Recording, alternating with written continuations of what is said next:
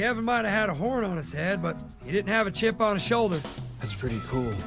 Can you take your head on a plane? Not since 9/11. We're all making sacrifices. Kevin also worked magic with cars. He had restored more than 20 all on his own. And Paul knew everything about the stock market. He didn't look down on us for not understanding. He only looked down on us because he was so tall. I'm confused. You own $20,000 worth of Krispy Kremes, but you still have to pay for donuts? I don't get donuts, I get dividends. Dividends. Are they like those little powdered munchkins? No offense, William. No worries. Gene gave the most amazing neck rubs. Who's next? Kevin? You can go.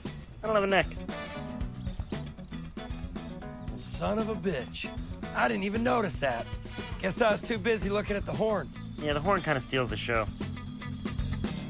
And Tommy taught me how to ride a skateboard without falling off and scraping my knees.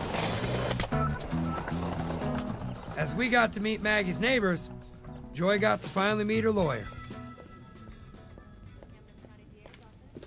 Wow, look at you.